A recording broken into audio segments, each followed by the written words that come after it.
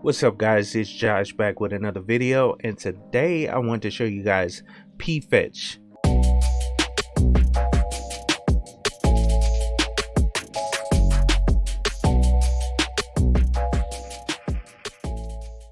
So a couple years back I did a video on Pfetch, which is an information tool that a lot of people install, especially when they're showing off their desktop environment. A lot of times people want to see the hardware, or let's say you want to see the desktop environment that a person is using, as well as the fonts and just basic system information that's displayed within a terminal for anyone to see, so you could duplicate what that person did with the desktop environment. And I wanted to show you guys Pfetch today because it's a smaller utility. It doesn't have as much bloat in it, and it's basically a bash shell script. And it will pull systems information just like Pfetch and display it within the terminal. And this one is super cool, just like Pfetch. But let's go on and hop over to the terminal right fast so I can show you guys how to install it. So today I'll use Arch Linux as the distribution that we will install Pfetch on. And this system is already up to date. It has the XRP desktop, and if we open up the terminal, as you can see, it doesn't have a information gathering tool or display tool installed on it, because most people, when they install it, they'll add it to their bash or C file and set it up so that as soon as you open up the terminal, it'll display the system's information. And before I do the install, I wanted to show you guys the actual website for Pfetch, so you can install it on any other distribution. You can basically just git clone the actual repository and then install it on the system. It's very simple to install, but this is a screenshot of what it actually looks like. As you can see, it's a little bit simpler than Pfetch. Pfetch pulls a whole lot more information for the system, which I really don't like, so I actually changed mine up to Pfetch. I used to use Pfetch, but Pfetch is a little bit more cleaner, and it just kind of gets right straight to the point. And if we scroll down a little bit more on the website, it goes through and show you guys the configuration for it, so you can modify the configuration as needed. I recommend you check out the documentation, but as you can see right here, it's supported on most Linux distributions. As you can see, it's a whole bunch of them listed there, as well as Android, BSD, well, no, nothing under Android, but BSD, but Windows subsystem for Linux, so you can install it on there as well. And of course, Mac OS, Solaris, you know, and a couple other distributions out there are Linux based distributions that are out there. Now let's go back to the virtual machine so I can show you guys how to install it. And like I said, we're installing this on Arch.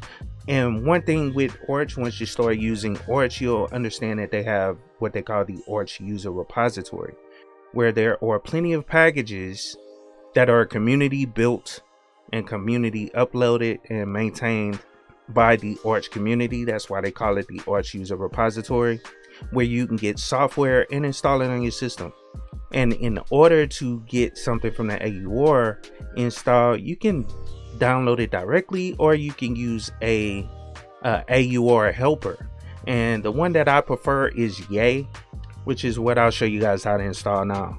And I'm not sure what's installed on this system, so I'm finna check to make sure we have Git installed so we can actually install a package. But -S and then Git, and let's install a Git package right fast, or the actual Git command. And I need to type in my password again. I think I typed it in wrong. Yeah, so yeah, I did type it in wrong, so we got to type it in again. Boom. And we can go down and get Git installed on the system. And it's a very short, you know, package, so we're good to go. Now let's go down and cd to our opt directory right fast. And I apologize for that, I forgot the /, so the opt directory, press enter, and we don't have to ls it, but and on the AUR package, or on the package, if you go to the user repository or the Arch user repository, they do have the package link there.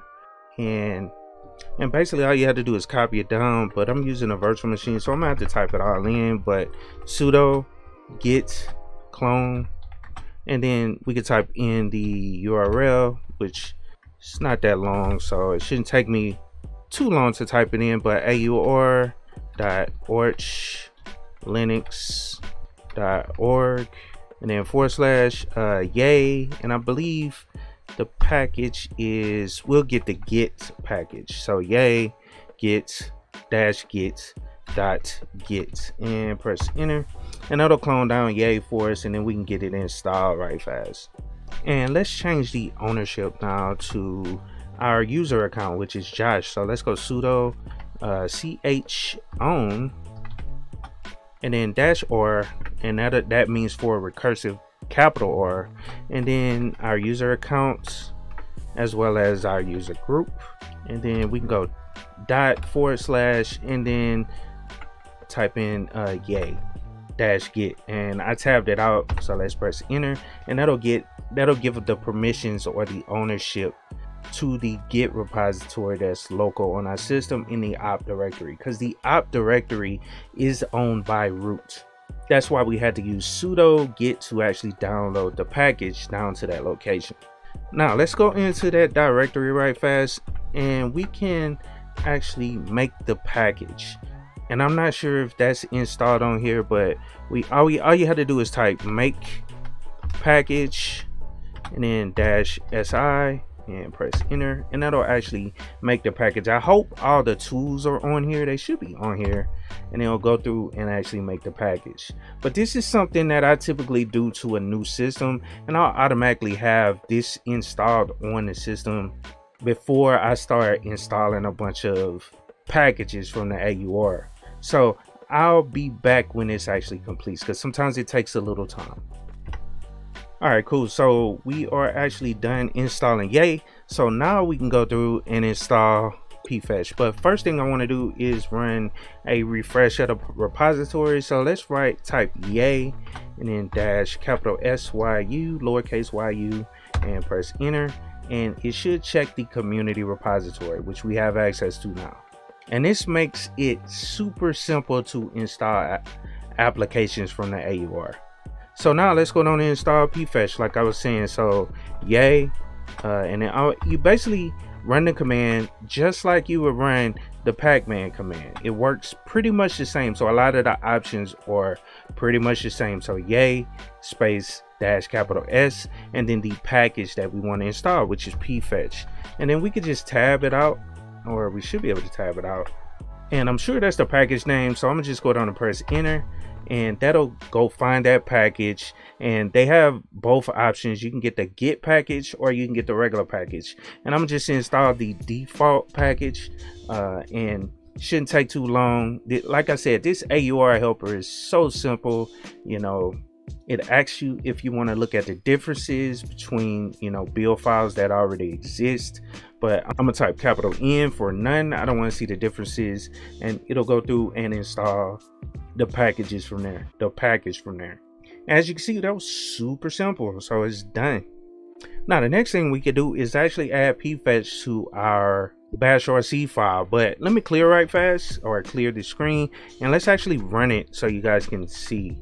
But Pfetch, press enter, and as you can see, it pulls up this system information. So OS, Arch Linux, you know, standard PC, and basically the information, you know, the kernel, uptime, packages, as well as memory usage.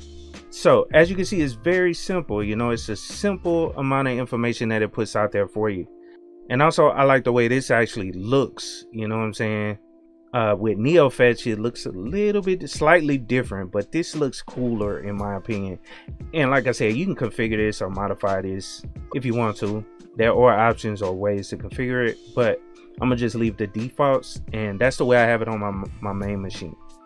Now let's go to my bashrc file right fast, and all we had to do is go nano and then .bashrc and press enter. Now open up our bashrc file, and if we go down to the bottom, and one thing I typically do is add notes when I make changes to my bashrc.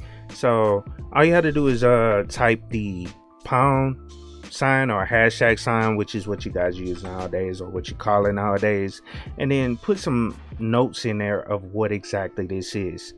And this is run Pfetch, and all we got to do is type Pfetch as that command, and that'll run Pfetch every single time we open up the terminal. So let's go down and save this right fast. So save, boom.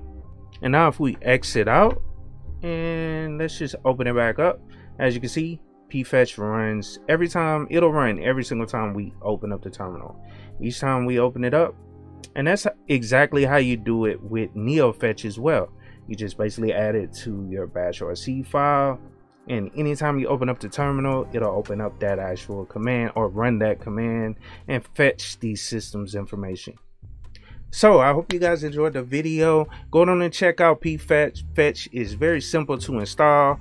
I kind of took a long route by showing you guys how to install Yay, which is one of the AUR package managers. But if you look at how long it actually took to install Pfetch, it didn't take long at all. It's a super simple systems information tool that I think you guys will enjoy, especially if you work in a terminal a lot, by getting that system information and displaying it on the screen anytime you open up the terminal.